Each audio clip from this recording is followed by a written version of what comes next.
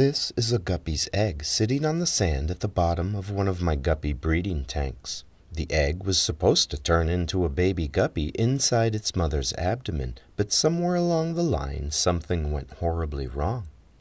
However, it's not uncommon for a mother guppy to give birth to a few unfertilized eggs as well as a few partially developed babies.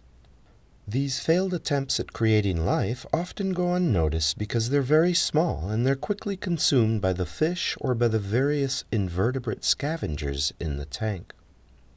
Some guppies are more prone to problems than others. The glass-belly guppy in particular seems to be prone to birth defects that affect the eye.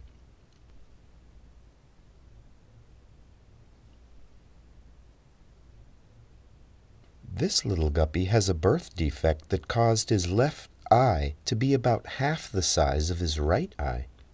This is a condition known as anophthalmia.